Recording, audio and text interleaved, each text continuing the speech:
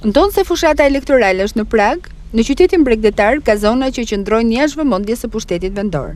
Rruga Murat Sefa, pjesë e lagjës nr. 7, prej vitesh ka një mungesë të theksuar të infrastrukturës. Amortizimi i këtij segmenti rrugor është shqetësimi më i vogël i këtyre banorëve. Prania e mbeturinave është një nga problemet e përditshme që takon në këtë zonë.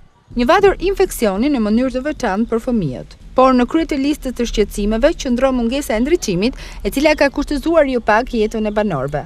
Mosha e tretë rezulton më e prekur nga ky problem. Prania e të rinjve që janë përdorues të lëndëve narkotike ka cënuar sigurinë e banorëve.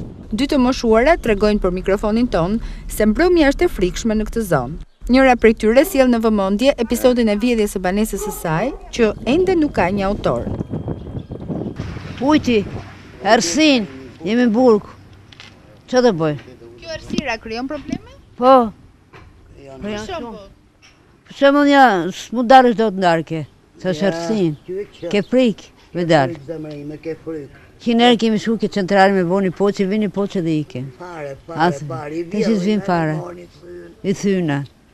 Që të thënë në aty? Kjo rruga nuk ka qenë gjithmonë kështu, se tash është bë mos për gjinaf. Rruga ka qenë e shtrume, rruga ka qenë e mrekullueshme. Kështu që rrugën e prishin ropt. Nuk e prish ketër kush, pa do dorë të vetë. ka ndriçim këtu natë? Jo, këtu e ke burg, mam. Këtu me tarë tjetëri drogagjime të fut dur, të më fyt, të mytje nuk i njef. Po kom shitan të mysin, as i gjatë tjetër. Sa mu shlagje gjithë drogagji.